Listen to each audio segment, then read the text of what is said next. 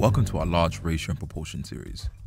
There's a lot to get through, so to ensure you become a master at these topics, we've broken down all the aspects of proportion and ratio. This is going to be a 17-part series, and the aim is to cover all you need to know. Some parts will be easy and other parts may be challenging, but we've got this. You will master this. We will start with proportion.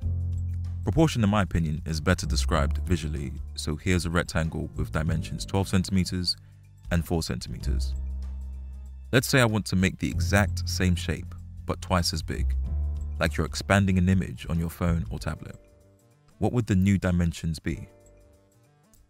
If the shape is twice as big, that means the dimensions are also twice as big. Therefore, the larger shape's dimensions are 24 centimeters and 8 centimeters. What would be the dimensions of a shape half the size of the original?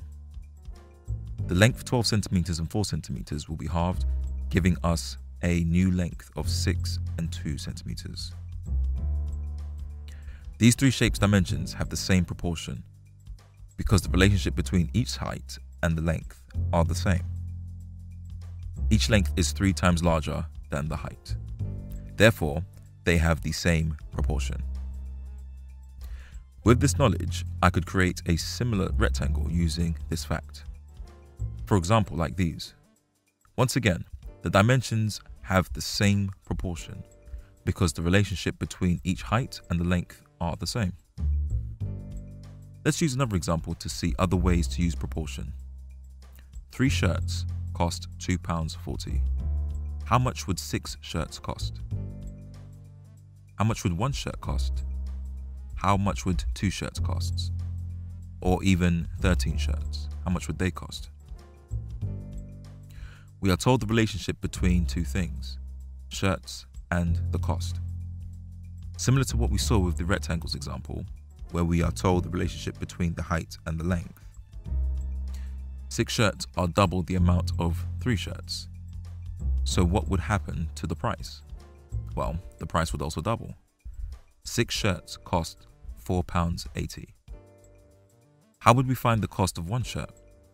Once again, quite straightforward. If 3 shirts cost £2.40, then to find the cost of 1, we would need to break the £2.40 into 3 equal parts. Dividing £2.40 by 3 gives the price of each shirt, which is 80 pence. We have successfully found the price of a single unit of clothing. When calculating the worth of one of something, or a unit, you may hear this method be referred to as the unitary method, as we are finding the amount of a unit. Using this method, we can find the answer to the last questions easily, because we now know that each shirt costs 80 pence. 2 shirts would therefore cost 80 pence times by 2, which equals to £1.60. And 13 shirts would cost 80 pence times by 13, which equals to £10.40. Using this method and bars, have a go at these questions.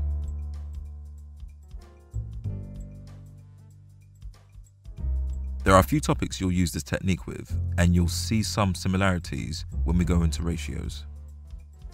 The first type of question you may see this with is with recipe, ingredient type questions. For example, to make 10 chocolate chip cookies, you would need the following ingredients. How much of each ingredient would you need if you wanted to make 4 cookies, or even 27 cookies? We proceed like before and find the amount of each ingredient if we were to make only 1 cookie. If 10 cookies requires 125 grams of butter, then 1 cookie would require 10 times less. We would have to divide each quantity by 10, giving us the following values. We now know the amounts of a unit, so the rest of the equation should be straightforward. For 4 cookies, we multiply each amount by 4, giving us these values. This is how much we need for each ingredient to make 4 cookies. For 27, we multiply the unit values by 27. Here are the amounts for 27 cookies. Pause the video and have a go at these questions.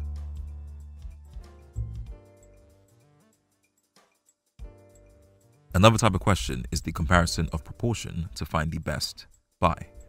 For example, in shop A, an apple costs 34 pence.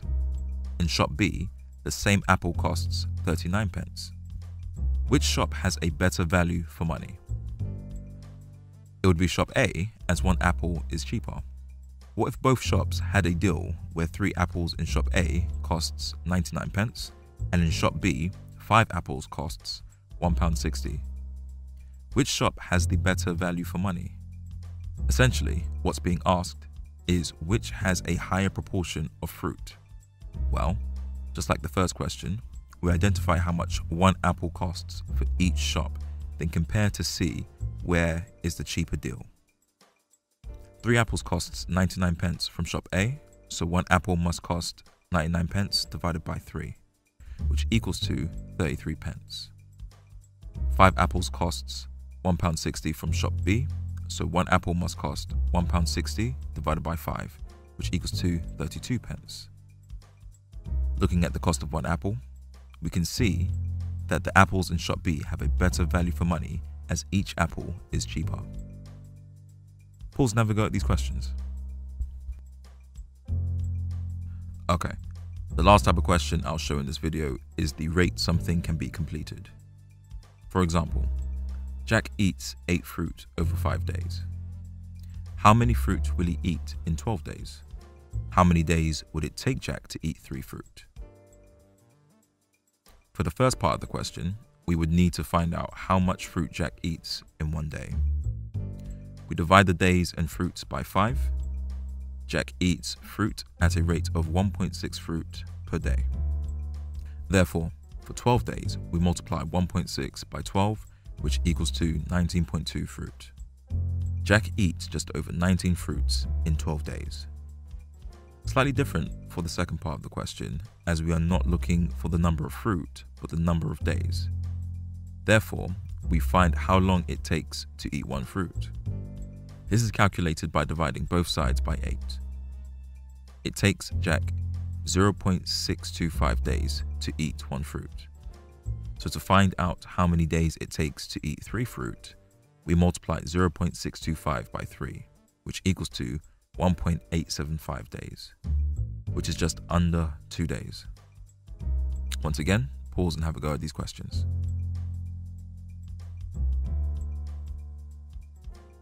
To summarize, when given proportion questions, use the unitary method to help find the worth of a unit. Use this relationship to help solve many different types of problems. And that's it. Well done for making it this far. This is just the first video. Have a go at these more challenging questions.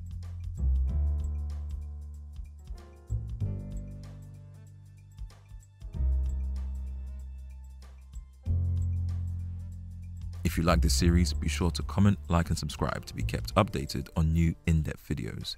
And most importantly, share. I mean, what's the point of knowledge if you can't share it, right? And if we can make some people not give up on maths because of these videos, then our job is done. Don't see a topic you need help with? Please suggest topics in the comments down below. We do read all the comments. Thanks again for watching and for learning. Peace.